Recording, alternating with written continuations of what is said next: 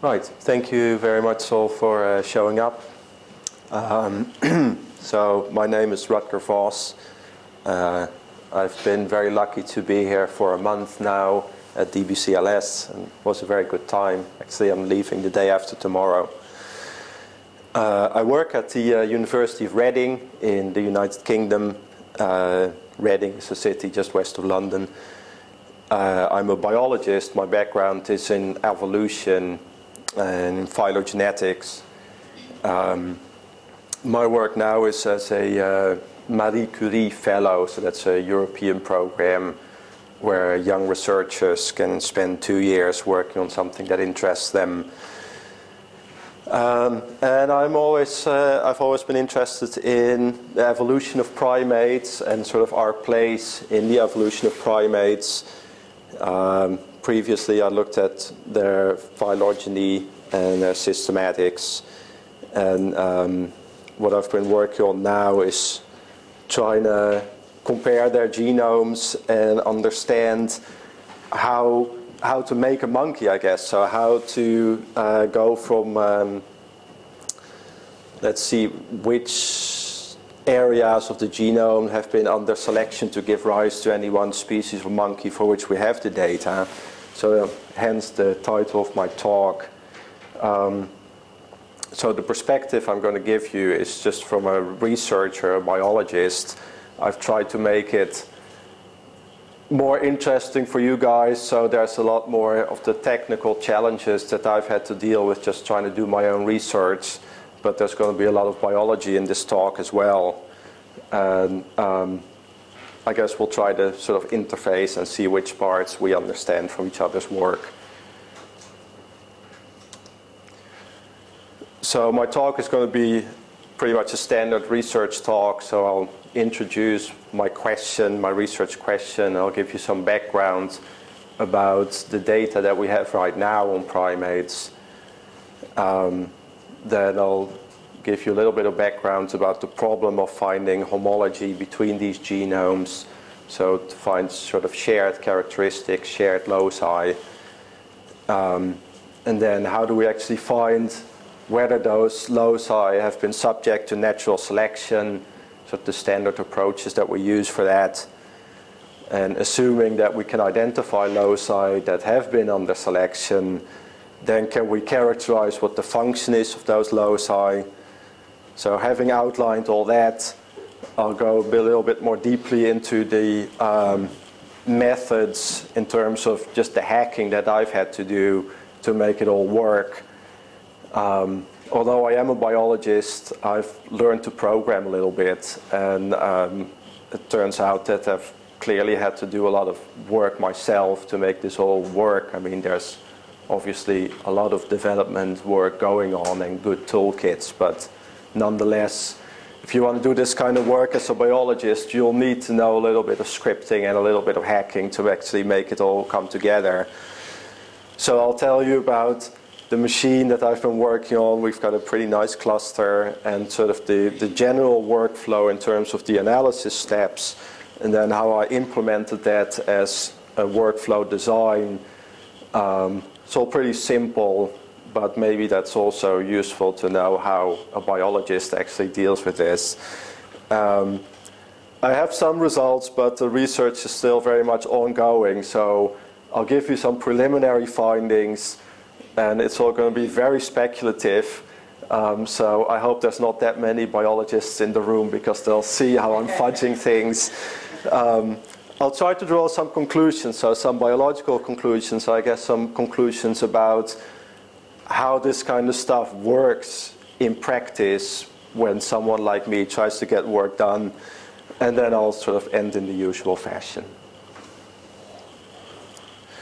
So the basic question is this: assuming we have, somewhere ages ago, primates started evolving and splitting into new species, and over time they started to occupy a very large sort of multi-dimensional space in terms of their morphology, behavior, life history, ecology, diet, mating systems.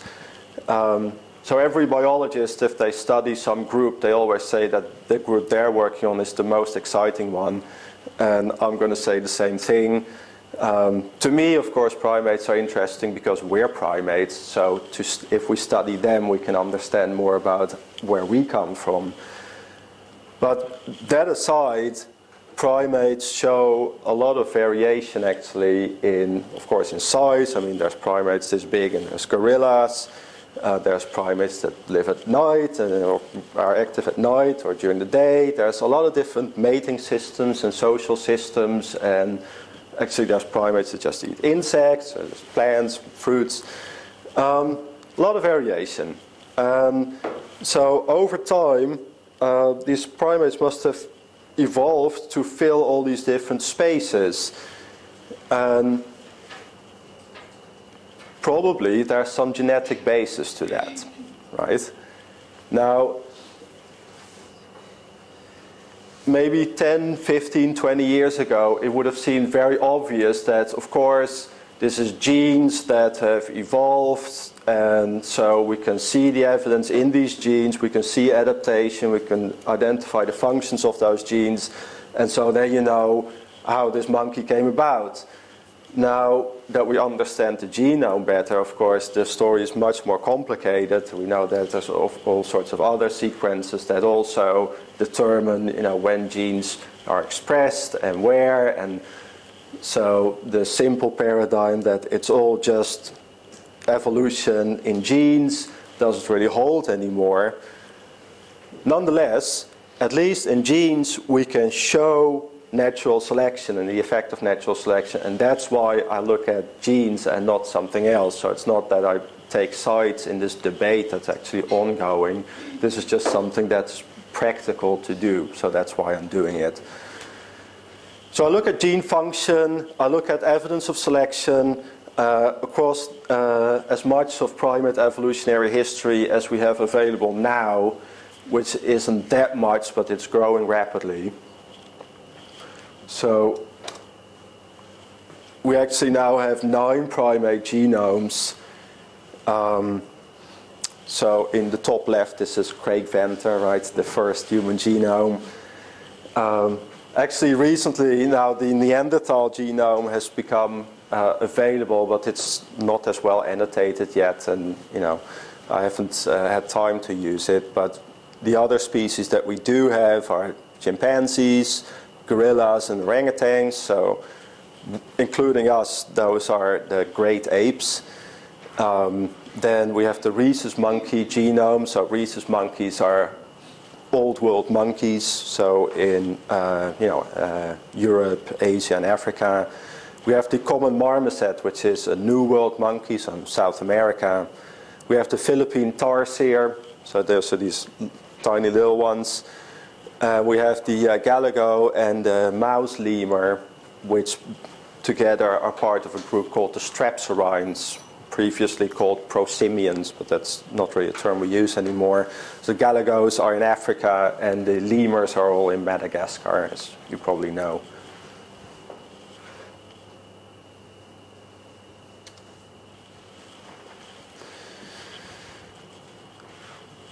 So here I'm showing you where in the entire group of primates these genomes fit.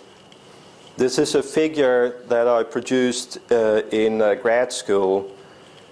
So I mentioned briefly before that previously I was interested in their phylogeny. So this is a phylogenetic tree.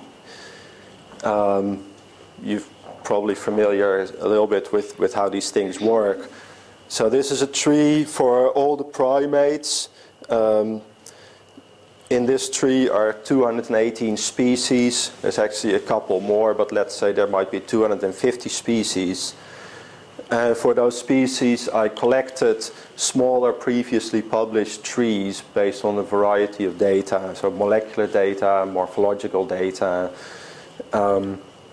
And I combined all these using a supertree method that maybe the computer scientists among you might be a little bit familiar with. So you combine those all in a matrix that sort of in binary form represents the shapes of all these smaller trees. Then you analyze that matrix to infer a new tree, and you end up with this shape, which actually worked out fairly nicely. So almost all the genera, so the genus is one level up from species, right? Almost all the genera actually work out as monophyletic groups, so they all have the same ancestor to the exclusion of all others. So this is sort of an indication that the tree is relatively compelling.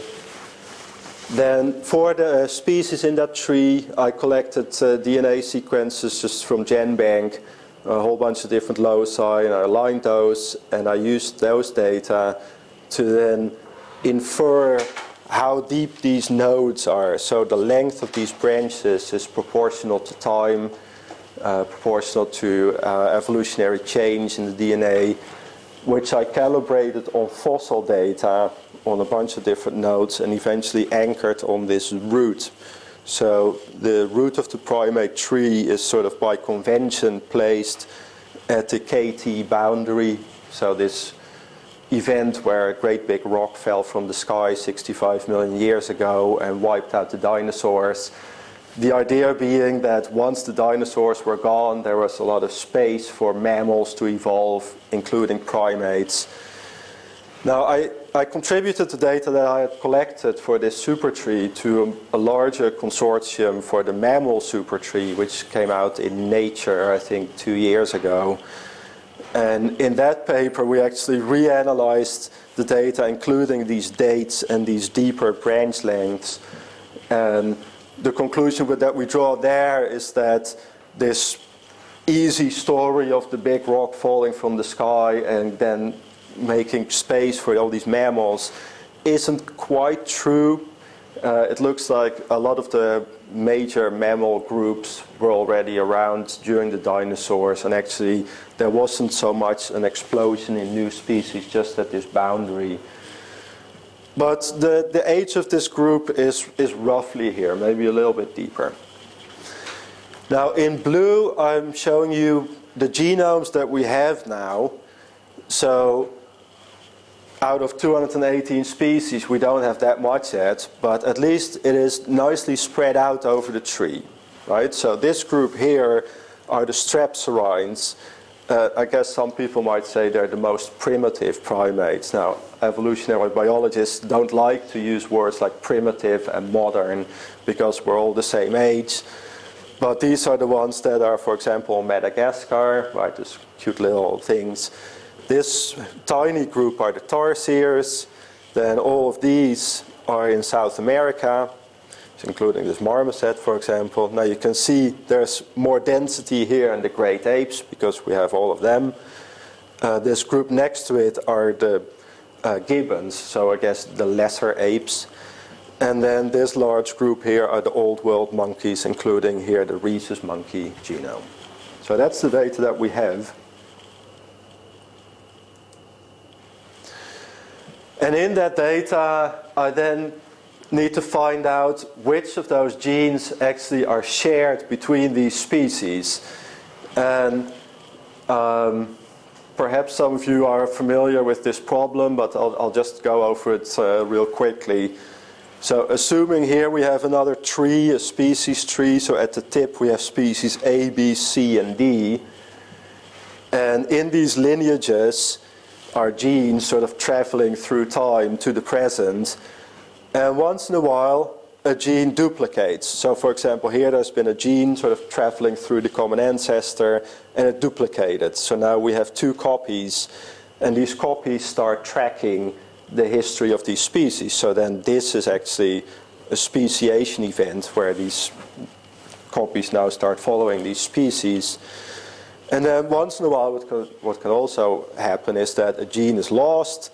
So for example, here a gene is lost, so now we end up with the situation where species A and B just have one copy, species C and D have two copies, and now we need to sort out which is which, right? Which is orthologous and which is paralogous. And the standard approach, and the one that I've taken so far, is to use blasting in two directions, right? So you might blast gene A, gene 1 in species A against the genome for B, and you might get B1 back, and then you try it in the other direction, and it turns out that with each other, they're the best hit that is returned from the blasting. So then we conclude that probably they are each other's orthologs. And sometimes this works out nicely. Now, if you have these losses and these duplications, you might get some kind of symmetry. So, for example, if you use C2, so this copy that originated from this duplication as the query sequence, then you blast that against species A's genome, it might return A1, but conversely, if you use A1 as the target sequence, it will return C1.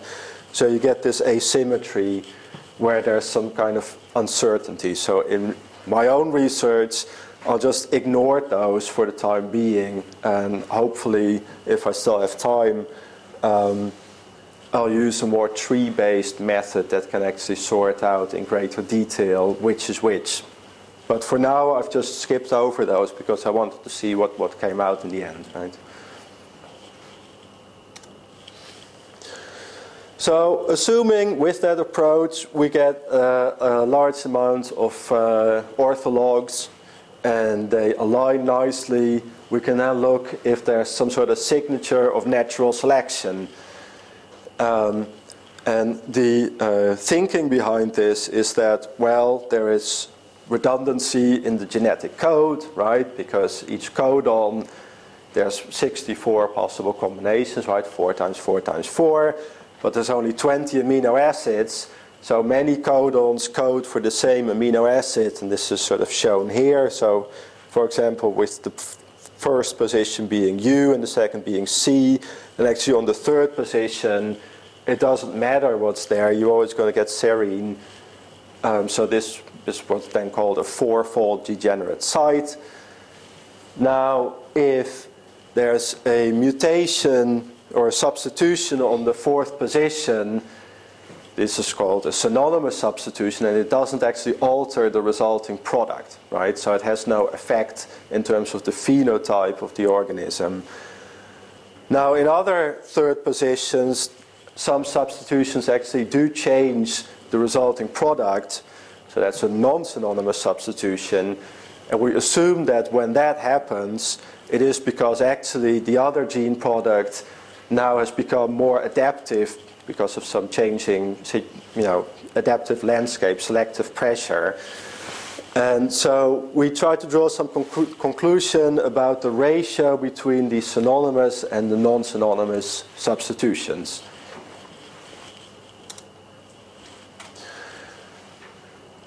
I've always learned that we call this DNDS ratio, but you'll see other terms for this as well, right, such as KAKS or omega.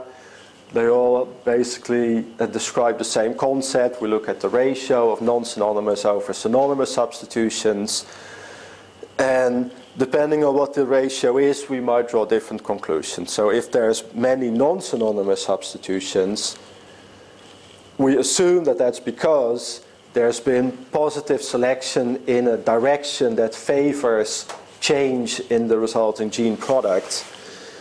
Now, if the ratio is roughly 1, you might say, well, that is neutral evolution, but of course there can just be opposing forces at work as well. There could be stabilizing selection, and there could also be directional selection, and they might cancel each other out. If the ratio is smaller than 1, we might conclude that the gene product just needs to stay the way it was. So we call that stabilizing selection or perhaps purifying selection. So I'm interested in this first one, right? So some sort of direction to a new optimum.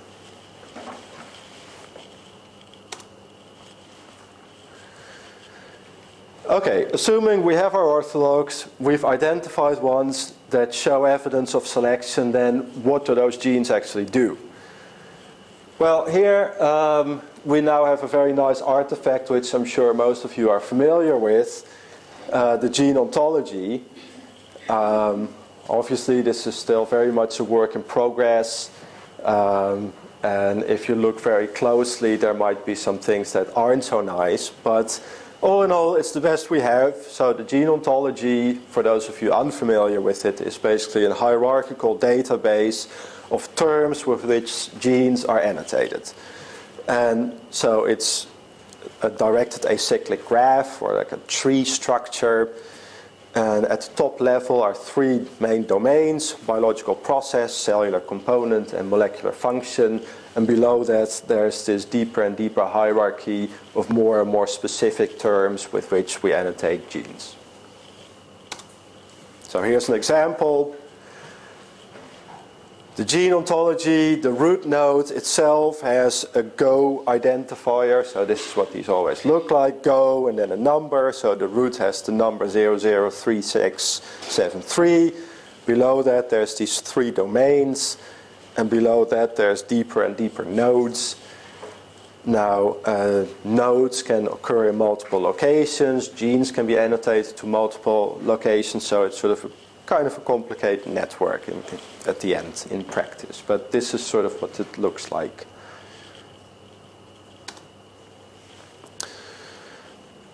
Okay, so having introduced to you these concepts, the basic workflow that I've been going through is, first of all, I do a protein blast. So I take just the amino acid sequences for these 9 genomes, and I blast all versus all. So then I get these reports for each amino acid sequence against all these genomes. And then going by the logic I showed you earlier on the slide where you had the tree pointing down, I look at which target sequence results which hit in every other species, and then I look if those results also return the best hit back in the genome in which the target sequence originated. So I call that a reciprocal best hit for the remainder of my talk. Then I try to cluster those around the human genome. So I look at, okay, what is the best hit in any of those other genomes, and then I align those clusters, so protein alignment. Then I back translate that to DNA so that I get nice codon alignments, which I can then use to do these D and the N ratio tests actually on all the branches, so not just sort of pairwise, but on a small tree of these genomes. And then for the ones that show interesting results, I look up the Go terms for those sequences, and I try to make some sort of biological sense out of this. So conceptually, this is what I'm trying to do. Now, returning to the theme of today, of course, I've also had to worry a lot about how long this is all going to take, the amount of data, how can I make this run more efficiently. So there are some sort of very simple design principles that I followed through trial and error, but this is where I ended up with. So obviously, you're going to need a single blast database of all these genomes, so that's the one step that basically you need to do all at once. Beyond that, it's pretty trivial to actually parallelize the rest. So the way I did it is I just split it into the 9 genomes, and then from there split each of those genomes in their constituent genes. So then you get for each genome roughly 20,000 genes. There's quite a bit of variation, but on average this is sort of what it works out to in primates. And then I can just process each of those files in series or parallel or however you want to do it on the cluster that we have in Reading. So this is sort of the basic design principle. In practice, this is kind of how it works out. So we have a job scheduling system called Torque, where you can write a little shell script and invoke it with qsub, and then it gets, at some point when the job scheduler decides it's time to run your job, it'll deploy that on some node. So I have my 9 species, so I have 9 little command scripts, and they're each deployed on a node. And in those scripts, all I'm doing is set some environment variables to identify which species we're looking at and where each data are located. So we set the environment. Then I've actually, this is all very old school, so I've actually just used GNU make files. So the GNU make has this nice facility where you can run things in parallel on cores, on multiple cores. So for each of these, then I run it on 4 cores because each of our compute nodes has 4 cores. So in the end, for each step in the analysis, I end up using 36 cores, right? 9 species, 4 cores. So it's not massively parallel, but it turned out that this worked well enough. So each step, so for example, the blasting, then ends up taking maybe 2 to 3 days, and then the next step, that same amount. So it's this was manageable enough. I guess maybe I could have done it even more parallel, but this was easy conceptually to just split it in species and then in genes. So that's what I did. So the software that I used, so I did this for a bunch of different steps, right? And each of those steps, eventually the make files then have commands to invoke, software that I'm sure many of you are familiar with. So for example, I use these NCBI standalone BLAST tools. So first format DB to make my BLAST database, then BLAST-P to do the protein blasting, and then to fetch the cDNA sequences that are associated with the amino acid sequences. I use FASTA command, so it's just a database lookup to get these sequences back. For the alignment, I've used muscle. Then to align the cDNAs against the amino acids, I use GeneWise, so that sort of splices out any weird parts. Then to do the DNDS calculations, I use HiFi. And then it's all glued together with Perl because sort of, for historical reasons, I've become kind of a Perl hacker. I don't know if that's okay to admit here in the Ruby land, but this is how that came about. So I use BioPerl. I also use BioPhilo, which is a project I started a few years ago. I actually heard while I was here that the application note describing it is now accepted, so it's coming out soon. I just use it to do some file parsing, pretty basic stuff. Now I need to also do a little bit of tree manipulation because I need to snip, like sort of prune trees down to the size of the alignments that I end up with. And BioPerl isn't that good for it, so that's one of the reasons why I've been using this BioPhilo. I learned through trial and error that it's probably best with any of these other applications to wrap them inside a Perl script so I can trap any errors that occur because they all have their own weird API with return values, and you have to kind of figure out what might have gone wrong.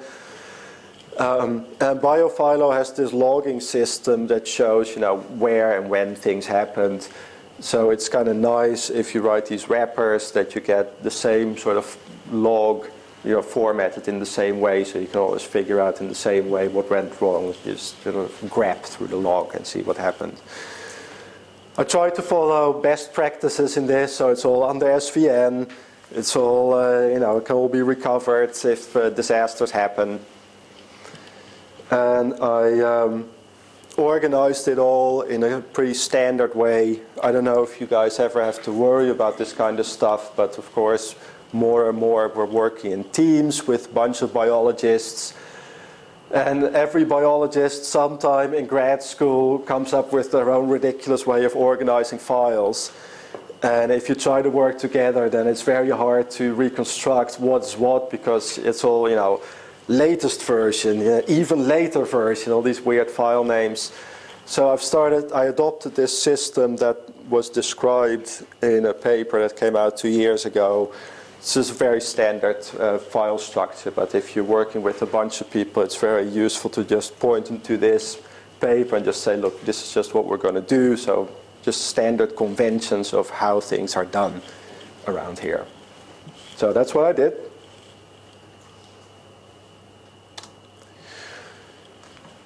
This is the toy I've been allowed to play with. So this has been supplied to us by IBM. And IBM always has a habit of putting blue somewhere in the title. So this is Thames Blue, because Reading is near the River Thames, which also runs through London, as I'm sure you know. On the website, it says it's one of the 100 fastest supercomputers in the world.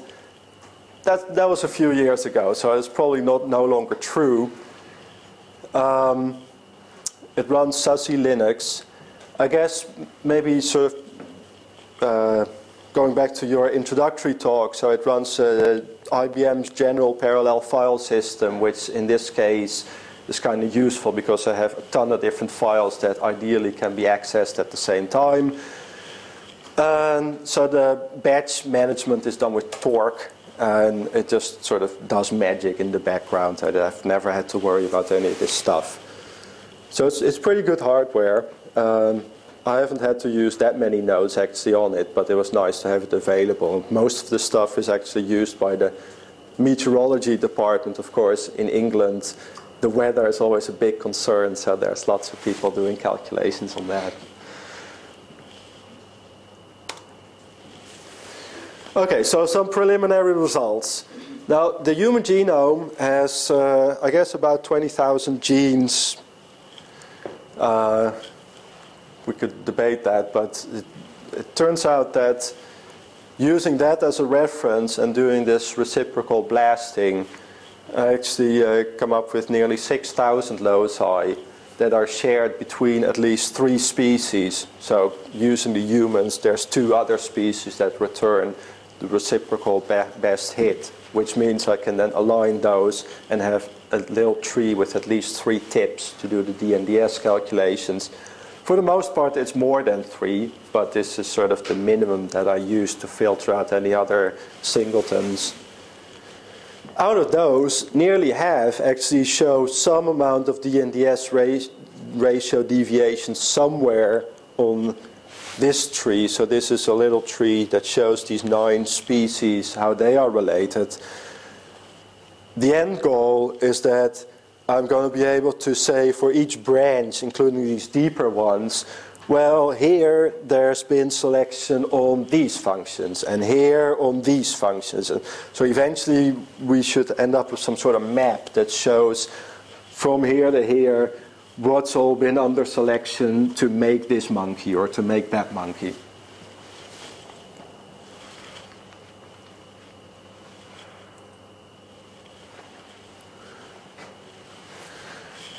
So looking at the Go terms that are then returned, there's a lot of stuff that's very hard to interpret, and there's a lot of stuff that I'll probably need to filter out based on the evidence codes, so based on how much I'm going to believe this stuff actually. But some things to a biologist are pretty exciting because they make some amount of sense. So for example, looking at the apes, so basically looking at sort of this part of the tree all over this, you're going to see things that have to do with brain development, forebrain development, also to do with lifespan. So apes live much longer than other monkeys. And perhaps related to that maybe also terms to do with apoptosis, so cell death, which may have to change as the organism lives longer.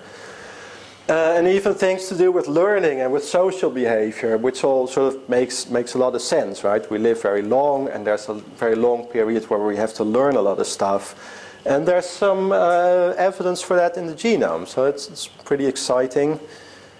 Another thing that's actually sort of starting here, so in what you might call the higher monkeys, there's a lot of terms also that have to do with eye development. So the more primitive monkeys have the eyes on the side, and they have a visual system that doesn't see color as well. But we do, and the other monkeys do as well. And you can see that actually in the results. Other things to do with pregnancy and And with, I guess here I'm interpreting, but here this, things to do with spermatogenesis and with testosterone response. And then there's a lot of other stuff that I just can't really interpret. So this is all very preliminary, but I found this from a biological perspective pretty interesting. So of course, if you're interested in where humans come from and how we stand apart from other monkeys and other animals, the main thing, of course, is our brain size, right? So if we correct brain mass for body mass, you can see that we are really all the way on the end of the scale, and then the other apes are there as well. So perhaps it's not surprising that we might see some signature in the genomes for that. Now, likewise, primates, monkeys and apes are not just unique in brain size, but also actually in our color vision. So, our vision isn't particularly sharp compared to, eagles or something, but we do see a lot of color, right? So, unique among all the mammals, we can see we have trichromatic vision. So we can basically see blue, yellow, and red in all sorts of combinations. Now, there's actually a lot of variation within the primates. So there's also primates that are dichromatic. So sort of, they would see kind of like this. And even within species, you see these weird systems. So because it is linked to the X chromosome. So in New World monkeys, in many species, the females are trichromatic and the males are dichromatic. There's also other kinds of variation, for example, color blindness also in us, that happens quite a bit. And not necessarily just as there's being something wrong with you if you're colorblind. There's some good argument that it's actually adaptive. The idea being that if you're colorblind like this, you are actually better at discerning sort of tan colors, sort of brownish, khaki, which was actually very useful in the savannah, 6 million years ago. So there's some debate that maybe it's actually still maintained in the population because it used to be adaptive at a time.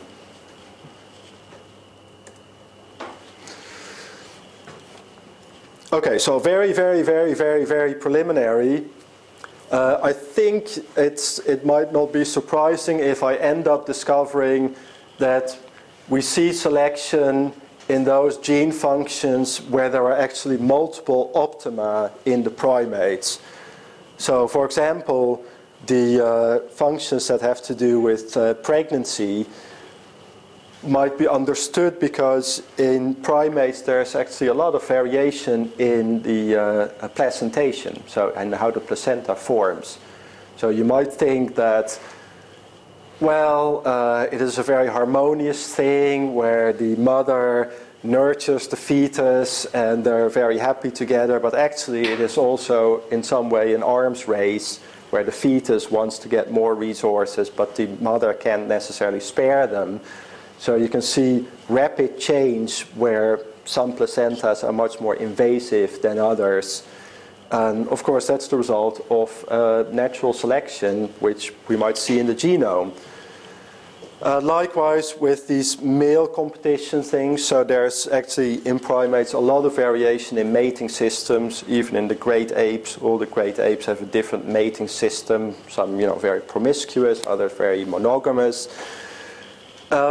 And this places different stresses on, including on males and on how much they invest in spermatogenesis, if you like.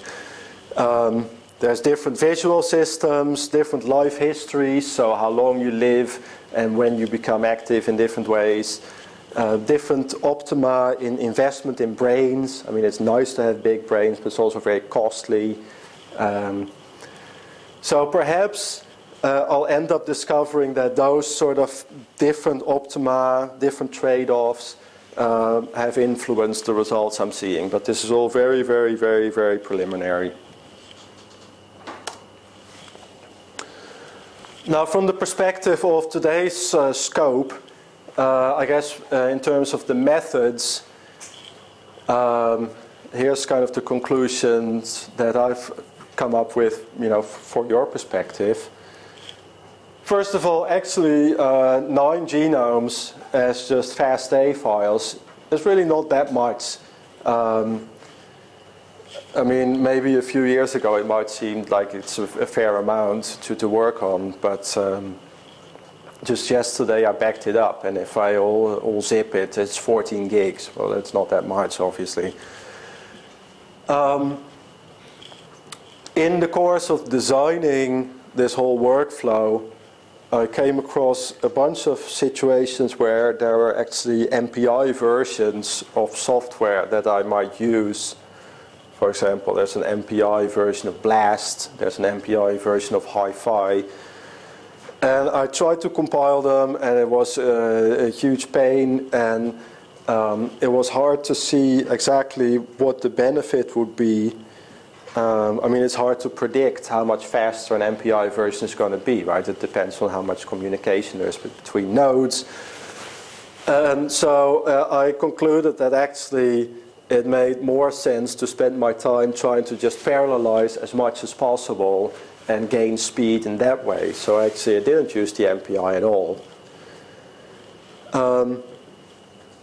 I tried to keep everything very simple and consistent, so every step works the same way with the same sort of make files and shell scripts, the same kind of logic, and the way it's all organized is just sort of following conventions. And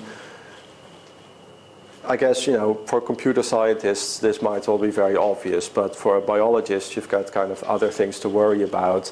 And so it takes a while to discover that it's a good idea to be sort of consistent with this kind of stuff. Another thing I discovered is that, when I started out, I figured, oh, I'm going to build this one fantastic workflow, and I'll just press start, and 3 months later I'll have, all the results. But of course, then you discover that you made some error somewhere. You have to rerun it again and rerun it again. So make every step small enough so that when you screw up, 2 days later you can do it again. So those were sort of the conclusions that I drew from just doing this. So in summary, I gave you a little bit of background about the evolution of primates and the kind of adaptations they've gone through. I briefly discussed ortholog finding, so identifying homology across these genomes. I discussed 2 forms of alignment, so one of multiple amino acid sequences with each other, so using muscle, and then aligning the cDNAs to these proteins, one by sort of pairwise, using gene-wise. I discussed tree-based DNDS ratio tests using Hi-Fi. I talked briefly about gene ontology terms and term enrichment, so I'm going to take this much further, down the line. And I gave you some overview of the challenges that I've had to deal with as a biologist. And I guess this is where I stop. I'm very grateful to DBCLS for their kind invitation. Of course, I have to thank my funders. And in the lab in Reading, I've had a lot of help from these 2 guys in sort of thinking this through from a biological point of view. And I'm happy to take your questions.